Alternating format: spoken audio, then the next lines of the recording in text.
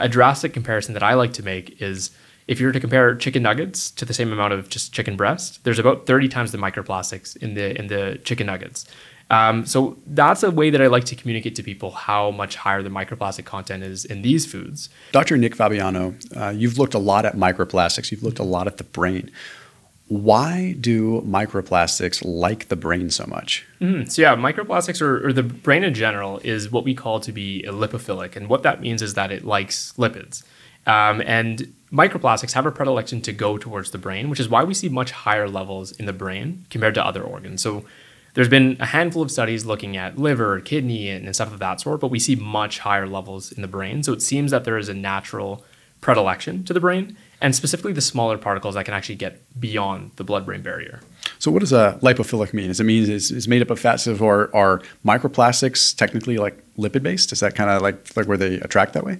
So not necessarily lipid-based, but they seem to have an attraction to the lipid. So lipophilic just means fat-liking essentially. Okay. So the microplastics are able to more easily transverse the blood-brain barrier, whereas again, they're still working out mechanisms behind how this actually happens. But this is kind of the thought behind how this may be possible and why we're seeing such high levels within the brain itself. Yeah, because right now, I mean, a lot of the data we have is like kind of this correlative stuff, right? Like autopsies, looking at these things like higher amounts of microplastics. And I'll let you kind of, take that. But there was a recent study that we were talking about. This is talking about, microplastics and ultra-processed foods, and an interesting connection there. Can you explain a little bit about that? After today's video, I put a link down below for LMNT electrolytes, and now, in case you haven't seen it, they have their sparkling electrolytes, like an actual can, a ready-to-drink can of electrolytes in a sparkling fashion. So it tastes like a soda, but you're getting the electrolyte effect. So if you're in a caloric deficit, you're trying to cut, or you're trying to build muscle but stay lean at the same time, these things are amazing because you can sip on them during your workout and it feels like you're sipping on a soda, but you can also sip on it throughout the day and it just tastes really good. But they still have the same 1,000 milligrams sodium, 200 milligrams potassium, and 60 milligrams magnesium. Totally fasting friendly. They won't break a fast. You could have them before your fasted workout. They also have their regular packs, which of course I still use all the time. Like that's my baseline. But anyway, that link down below gets you a free variety pack with any purchase. So free variety pack. All you got to do is make a purchase and you get a sample variety pack with each flavor. So you got like a citrus salt, which is like lemon lime. You've got a watermelon salt. You've got a grapefruit salt, all these really good flavors. So that link, go to drinklmnt.com/Thomas, drinklmnt.com/Thomas, and it's in the top line of this description. Make sure you check out their sparkling flavors. Yeah, so recently there was a study in Nature Medicine, and what they did was they looked at microplastic levels specifically within people's brains. What was interesting about this study is there's been a handful of studies so far looking at brain microplastics, but what was new with this one is that they looked at brain microplastics. They correlated it with year over time, age, all these different variables, but also with the diagnosis of dementia.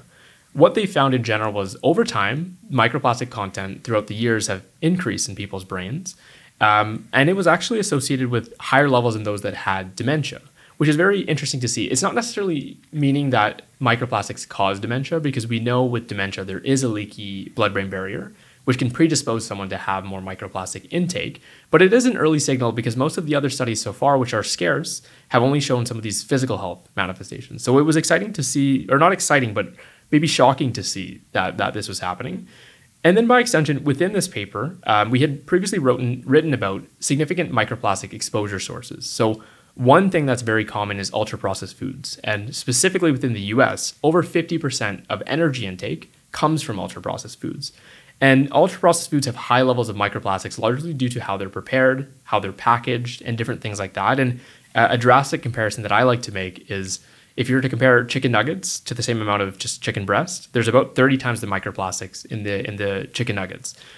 So that's a way that I like to communicate to people how much higher the microplastic content is in these foods. And by extension, so in the literature, we know that there's associations with ultra-processed foods and adverse mental health impacts. So associations with depression, anxiety, and that's on observational data. So looking at large amounts of people. But in the same vein, we know that in randomized control trial, when you take someone that has depression and a poor diet and you improve their diet by eliminating ultra-processed foods, you see a benefit to their depression. And there's not been a direct study looking at microplastic reduction and depressive outcomes. But in this paper, what we posited was that in these associations that we see on a population level, where ultra-processed food intake is related to depression, anxiety, and from the interventional lens where removing them leads to an improvement in mental health, potentially microplastics could mediate this connection. Maybe not the whole thing, because I do think that the nutritional content and everything else of the food is important. But there may be a link there. And it's a very hard problem to study because you can't really ethically expose someone to microplastics. And it's also very hard to quantify on a population level what someone's taking in. But we wanted to put this out to really let people know that this may be a potential link that warrants investigation, because from an individual level, it's great from an educational stance, but also on a population level, if we are really able to see this signal, that could prompt further movement to work on the processing procedure or the packaging of these foods to minimize microplastic content. Because again, this is affecting a lot of people if that link exists. And there's no direct evidence yet, but we really need to investigate that association. Well, especially when, you realize that microplastics are extremely hard to clear, if at all, right, out of the body. And it's largely going to be a cumulative thing. And as we're like reaching a point in our life now when, like you said, over 50, I think it's something like north of 70% in the US, it's like actually consuming their calories from ultra-processed foods. It's like we have this generation, almost like you're in my generation, where like we're going to have such an astronomically higher cumulative buildup of microplastics, which I would like to see like data aligning like the rates of dementia along with the rates of microplastic intake, right? Or ultra-processed food intake, because we have a lot of studies that look at ultra-processed foods being linked to all these issues. But then when you actually, there's also recent studies that are coming out saying like, okay, well, ultra-processed foods themselves are not in their silos having these negative effects. So what is it? Like, is it the hyperpalatability where people just eat more? I'm sure that's the issue, obviously, but maybe these microplastics are a bigger arm of that than we ever thought, right? Like here we are pointing the finger at the hyperpalatability, which is certainly problematic. There's no doubt there. But we're pointing the finger at possibly even the wrong thing. It's just like, hey, this entire microplastic equation might be a big part of it. And then to that point too, just to bring up a point within the study, something that's at least reassuring is in the Nature Medicine study that I was describing, and not directly linked to the ultra-processed food, but from the microplastic lens, is over time, the microplastic content in people's brains seemed to increase. That's kind of a time-based analysis based on time of death. It was a post-mortem analysis of people's brains.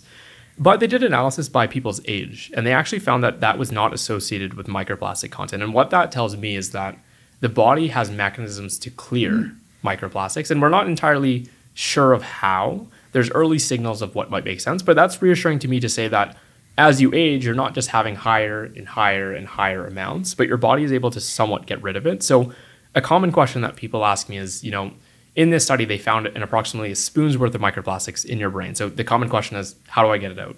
And right now the answer is there's not really a definitive one-to-one association to remove it, especially directly from your brain. But I think more of the evidence lies in avoiding sources of exposure, which is very hard because it's all around us, right? Microplastics are in what we eat, what we breathe, stuff like that. So we discussed different routes of avoidance for microplastics. So one of them is actually on our desk right now. I did that on purpose. I wanted to see if you'd get dumber. Yeah, so water bottles could be a significant source of microplastic exposure, and other things like warming up your food in plastic containers can be a significant source, or specific foods. So as we mentioned, ultra-processed foods, seafoods, alcohol even can. And again, this is largely due to how they're produced and how they're made. And as I mentioned, one of the big ones is avoiding warming up foods in your plastic containers and stuff of that sort. But even in the air we breathe, depending on where you're living and where you are, pollution and microplastics can go one-to-one. So sometimes we recommend having air filters to take that out of the air as well too. And I think one thing is there's two lenses to this where people may see it as, being overly careful and, there's no clear risks yet. But how I see it is if we know that there's a significant amount accumulating in your brain and there are some early signs for adverse health consequences, I think it's best to minimize the amount that you're taking in until the evidence is out in terms of what's exactly happening, because we don't know when that will happen. We don't know if that will happen. But for me, at least, I don't want a spoon's worth of plastic in my brain. But a perfect example is, it's okay to sometimes have a water bottle. It's okay to sometimes have these different things. You'll drive yourself crazy trying to have zero plastic exposure in today's day. So as to just kind of avoid what you can. I'm going to treat it as a hormetic stressor and just eat as much of it as I can and just see if I can get stronger at adapting to it. But all jokes aside, like there probably is. Our bodies are highly adaptable, and I do think that eventually, like our bodies are probably going to start to develop a way to deal with it because they're not going away anytime soon, right? I don't think we're going to eliminate microplastics. I'm not saying that no one should be concerned about this at all, but I also know that probably over generations, maybe not in even our lifetime, like perhaps the body's going to find a way to clear them better. And I'm becoming increasingly interested in like the mechanisms in which the body is potentially clearing them because. There probably are mechanisms related to exercise, things like that help maybe clear them faster. But no one can say with certainty. But it is refreshing to know that you're not just, if you went through a period of time where you have a large amount of microplastics coming in through your diet or your environment, that's with you forever, right? But it would make logical sense that the more sedentary you are, the more, you start looking at just simple like clearance pathways within the body, that movement is probably going to help eliminate them. But again, can't safely say with certainty.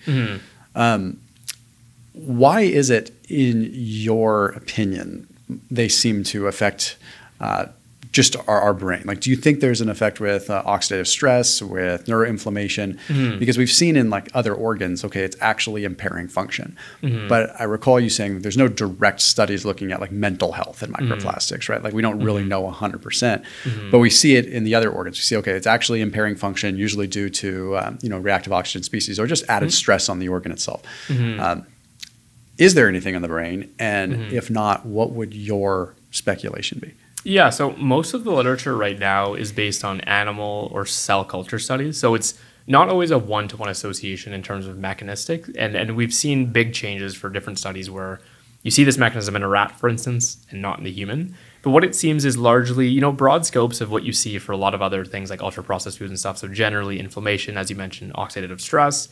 There's not a clear one-to-one pathway, especially how this links to mental health, because mental health is such a broad term as well, too, whether it's depression, anxiety, of how that link exists. So I think it will be a very difficult topic to really study in terms of seeing someone's microplastic exposure, what that does to their brain, and then what that does to mental health, and what that does to their brain while they're experiencing that mental disorder. And I don't know that we'll ever have a clear answer because even in the Nature Medicine study that I was discussing with the dementia diagnosis, it was post-mortem, right? So people that had passed away, they were looking in their brains and they were just quantifying microplastic amount, but didn't get really an idea in terms of mechanism. So it's very difficult to study. It's hard to say mechanistically what's going on because, again, humans aren't necessarily, we're not rats, so we don't know if these associations go one-to-one. But I think it is in line with some of the mental disorder pathophysiology that we are aware of. So inflammation is linked to a lot of different mental disorders, not necessarily as a sole causative factor, but it certainly can make stuff worse. So seeing that is in your brain, and logically, again, too, I like to just sometimes go back and take a step back from the research realm and say, if I have that much plastic in my brain, it's probably not a good thing. Some people argue actually the opposite, that maybe it's inert or something, but my own bias would be that it's not good. But I hope to see studies come out, but I think it'll be quite difficult to get a definitive answer from that stance. I want to go in an interesting direction for a minute, and it's going to be something that I don't want to put you on the spot to make any kind of weird hypothesis on it, but obviously you're aware of the lymphatic system, right? Like, and sort of the brainwashing sort of cerebral spinal fluid that kind of happens at night. And like, and there's evidence of like sauna increasing, like the intracranial pressure that can help with lymphatic. Could one speculate that lymphatic flow and like increasing like perhaps sauna use by that creating that intracranial pressure can help flush those metabolites out? And because I mean, we see it with metabolites, but we don't necessarily see it with microplastics, but I don't think anybody studied it. I mean, it's like if I had to just randomly reach in the hat and grab like one thing that I would say would probably make an impact, I'd say, well, maybe that. But maybe I'm completely mistaken. Like, does the lymphatic system actually help flush out metabolites? Does it actually help cleanse the brain, so to speak? So from a microplastic lens, I wouldn't be able to give you an answer for definitive evidence for the lymphatic system, but we know it is implicated in a lot of the neurodegenerative conditions. And it's interesting that you bring up the sauna and exercise sort of thing, because not from the lens of the brain removal of microplastics, but there is one study that was done, not with microplastics, but with BPA. So it's a chemical used to make plastics, which is very commonly found in plastic containers, all these different things. They took a study, I believe it was of 20 people, and they induced sweating. I forget exactly how. I think it was exercise sort of thing.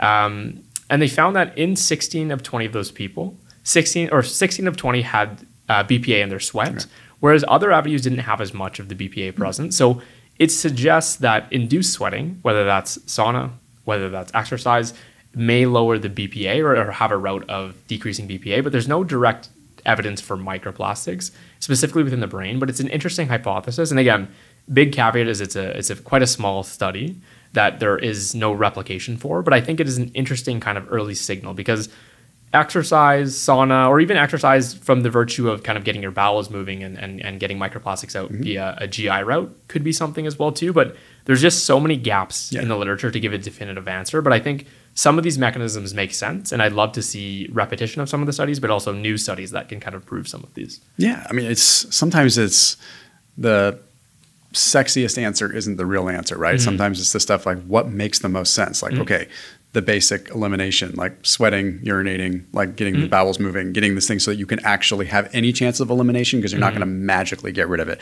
So let's just pretend for a second you do have some magical thing going in your body that can dissolve microplastics and make them excretable. Regardless, you're still going to have to do the things that would allow you to excrete it, right? It's like no matter what, you should eat. That's what the issue I have with like detox talk, right? Like it's like your body can detox, but it's not detoxing through these weird mechanisms that people are kind of implying. It's detoxing through the ones that are like very obvious, but it also is possible for your body to detox. It's literally what it does, but you just have to encourage those kinds of things.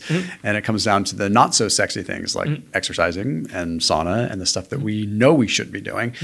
But it's also like our best chance at, right? It's like may not have all the evidence in the world, but it's the most logical step, and it's probably our best chance. And I think it's an interesting point you make, because beyond microplastics and even in the mental health, physical health realm of things, oftentimes we want these quick fixes. So whether it's a supplement to replace something or XYZ, but it really does come down, again, back to the fundamentals, which is one of my views for mental health is exercise, diet, sleep can really do wonders, whether it's, from a microplastic lens, whether it's from a mental health lens.